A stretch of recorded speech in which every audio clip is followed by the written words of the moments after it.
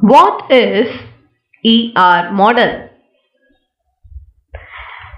The answer is ER model is based on real world that consists of basic objects called entities and relationship among these objects. Entities are described in database by a set of attributes.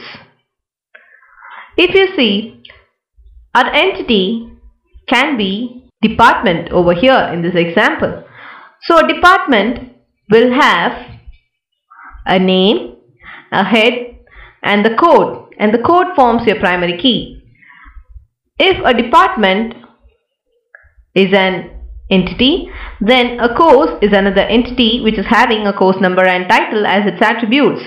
These two are related as department will offer a course. So this diagram is known as an ER diagram and it is of ER model. These type of questions are highlighted in many IT firms such as Mindtree and Emphasis.